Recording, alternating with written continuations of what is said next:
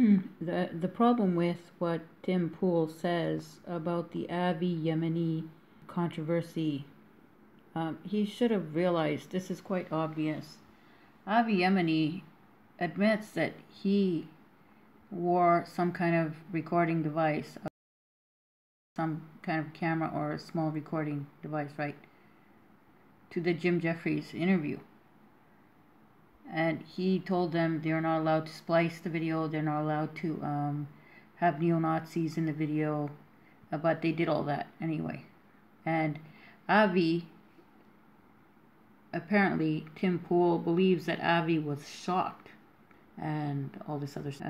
Jefferies, he wants to make the interview look like it came after Christchurch, whereas it was actually done months ago. Yes, that's wrong.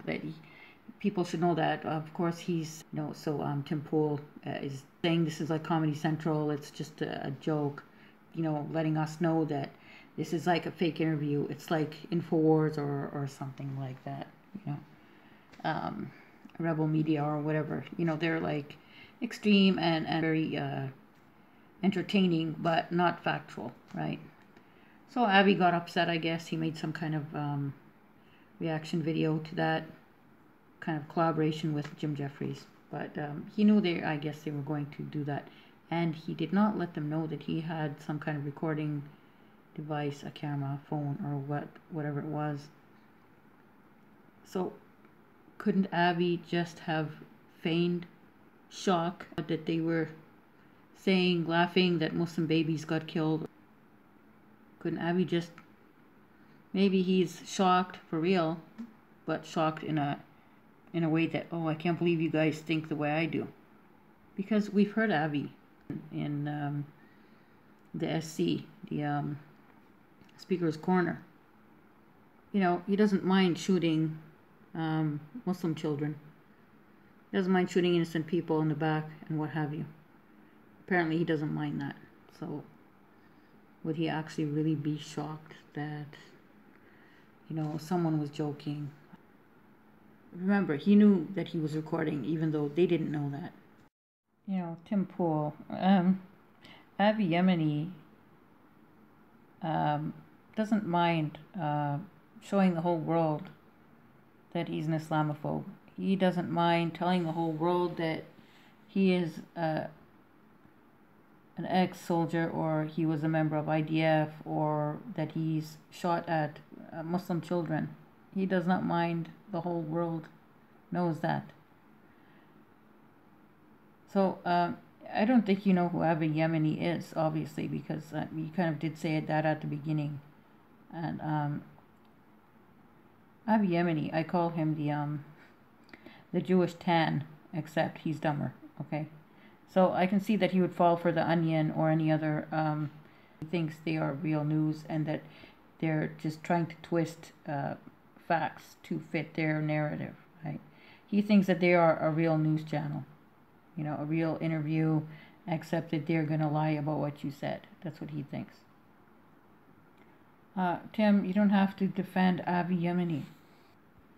You don't have to defend Avi Yemeni because he is a hater.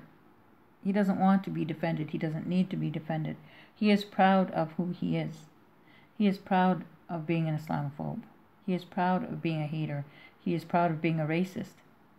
He supports the Israeli government completely, unconditionally, unreservedly.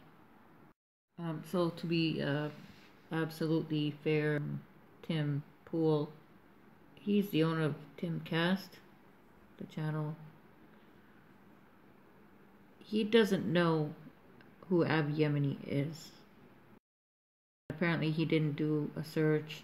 He didn't watch any of Avi's videos. His hate speech. I don't know. But Tim Pool does say that he is not defending Avi Yemeni. He just doesn't know him. So I want to make that more obvious. And Timcast has many good points, right? But I recommend that he should watch Avi's videos. from Speaker's Corner, because that really shows you when he confronts Ali Dawah. He was calling out Ali Dawah a terrorist, saying Muslims are terrorists and laughing, and he's just a clown. But he accuses Muslims of terrorism when he himself is a terrorist. He kills children. He kills young kids who throw stones. Anyone who thinks that is defensible is off the rocker. Okay, so if you want to see the video, Tim Pool, okay, his channel on YouTube is Timcast. See that video. It's a good video.